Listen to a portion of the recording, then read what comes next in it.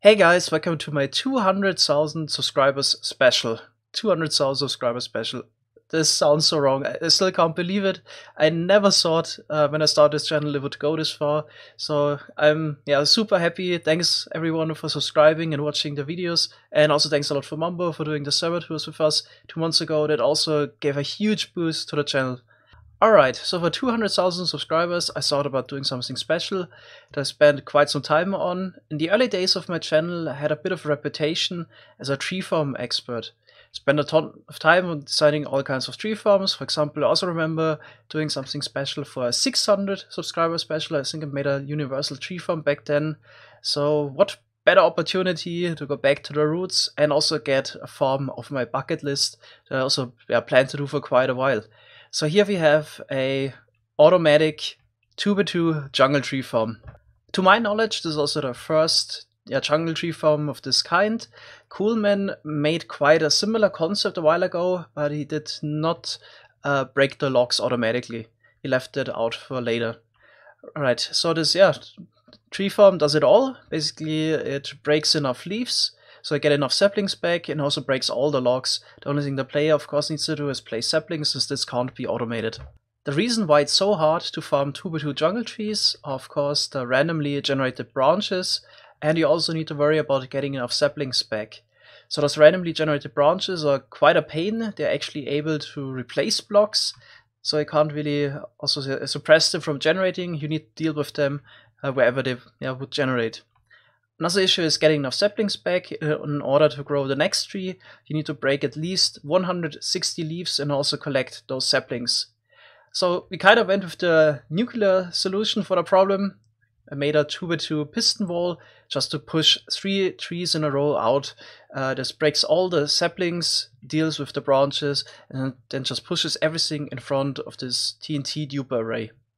I also had to make sure that the piston wall is able to push out all of those trees in pretty much every case. So if there would be a random chance that a tree would generate branches and there would be like 5 blocks in a row like this, and this would happen on all 3 trees, of course it's really unlikely, we would have a problem. The whole piston wall would crash. So the piston wall is reliable, but not if the push limit would be exceeded.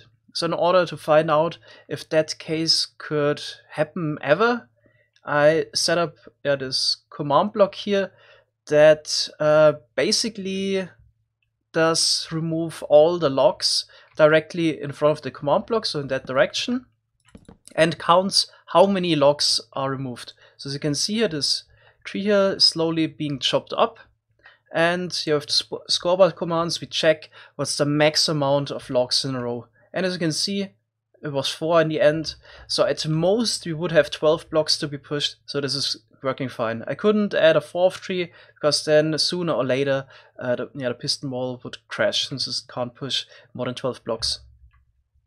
Now with the release of 1.14, it was also a really good time to work on this tree farm, because a change to TNT and explosions enabled blocks to be dropped 100% of the time. Previously, there was always a loss involved if you would blow up stationary blocks. One way to get around this issue in lower versions was moving the blocks while they're getting blown up. This way you also get a 100% drop chance.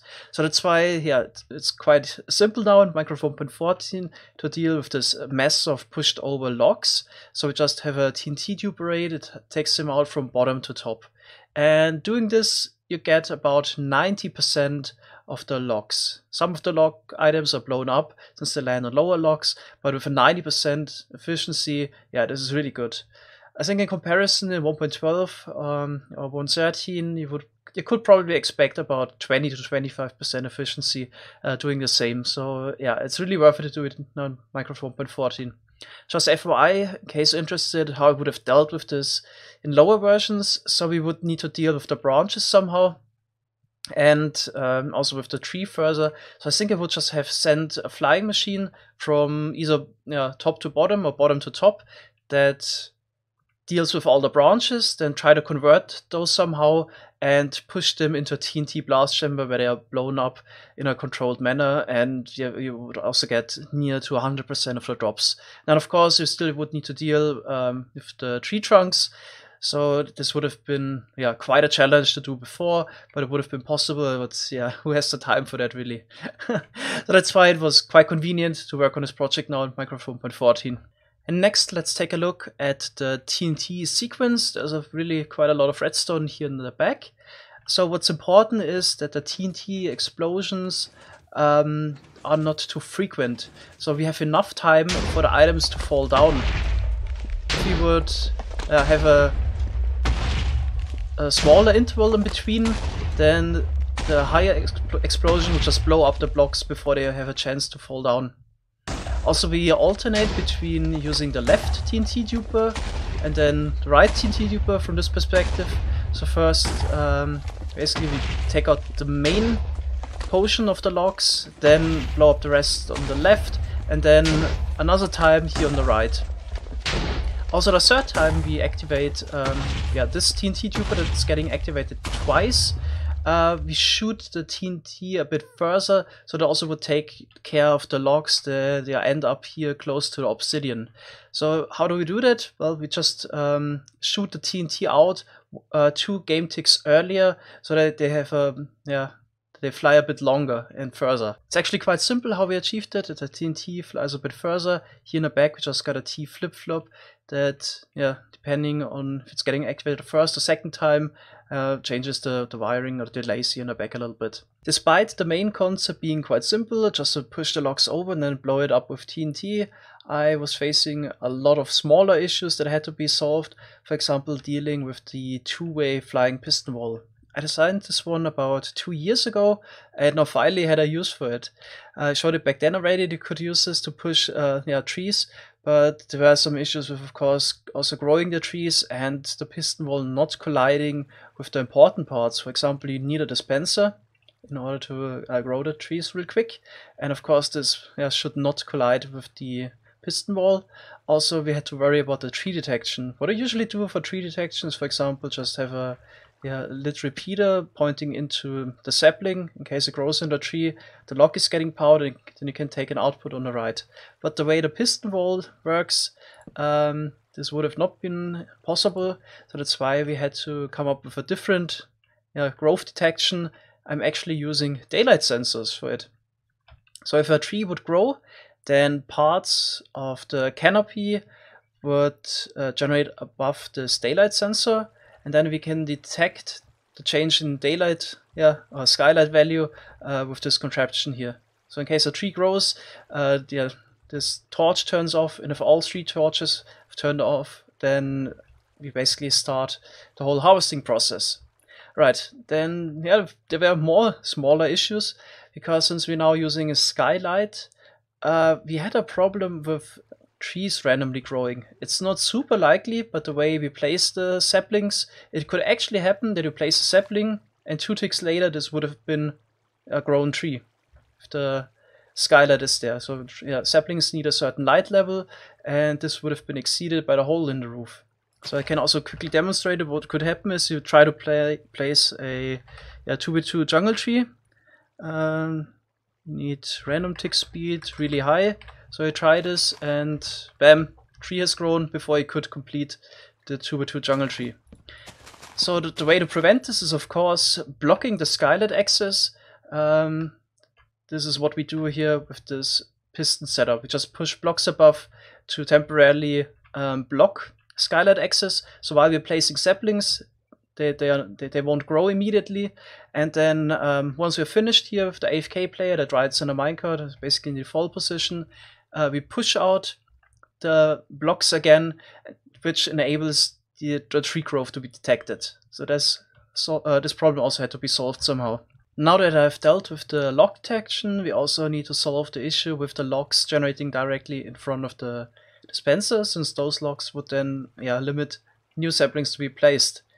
Right, so the way I deal with this issue was having pistons being pushed up, pushing the logs over, and then a second set of pistons would push those logs up by 1, so they would be picked up by the piston wall. Also, I had to make sure, of course, that none of the piston wall collides with those pistons here, so that's why they had to be raised up as well. I can also show it real quick. I can activate this here. So that's what's happening. and this can be then pushed over by the piston wall. All the logs, saplings, and in 1.14 also the sticks are then collected here at the bottom of this water stream and sent to the sorting system. We also send exactly 12 saplings up to the player that can be collected while being pushed over by the piston here. So the saplings would end up directly below the piston here. Right. Another nice little detail, I'm also making use of one of the 1.13 features. In order to send a signal up to the pistons, they would push over the block. We use this instant wire here using the bubble blocks. So we push away the mega block at the bottom. This water will immediately convert it into normal water, which the observer can pick up.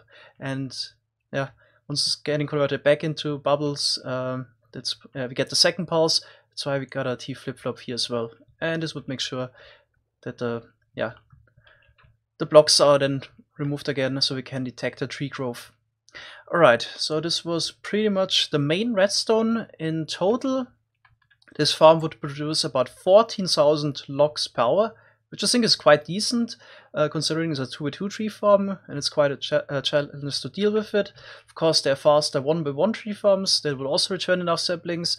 It was mostly about the challenge of making a functional 2x2 jungle tree farm.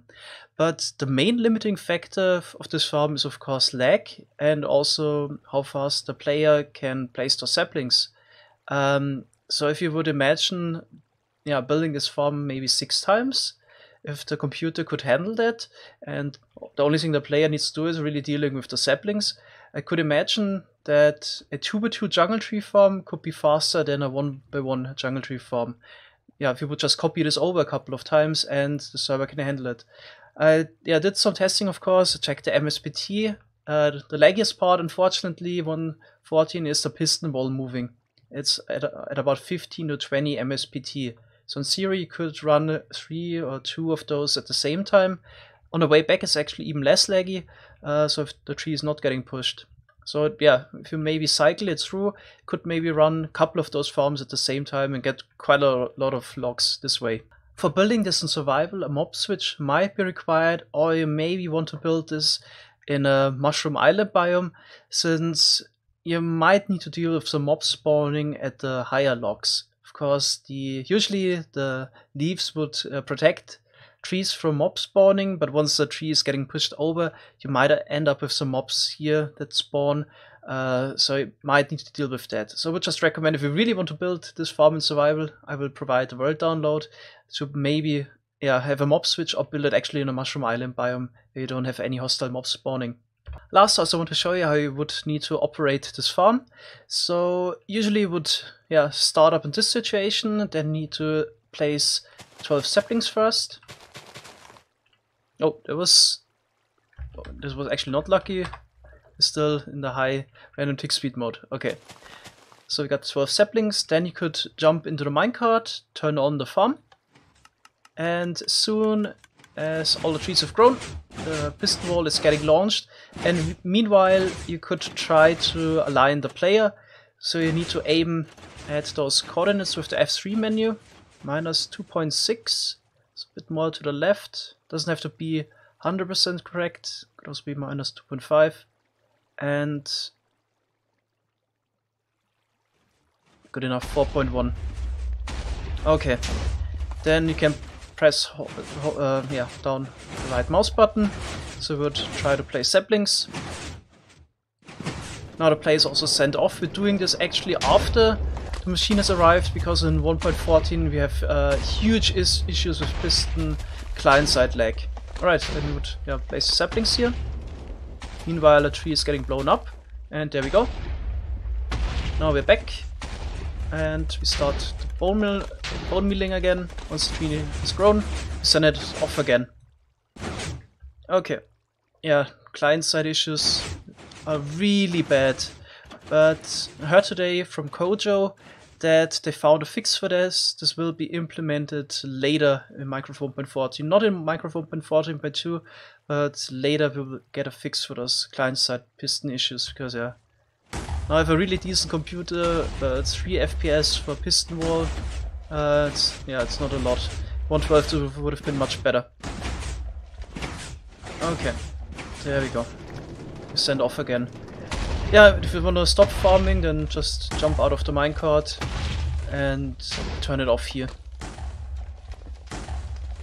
Alright, so this was my 200,000 subscriber special. I had a lot of fun designing this farm. I hope you liked it. Thanks so much for watching. See you on the next one. Bye bye.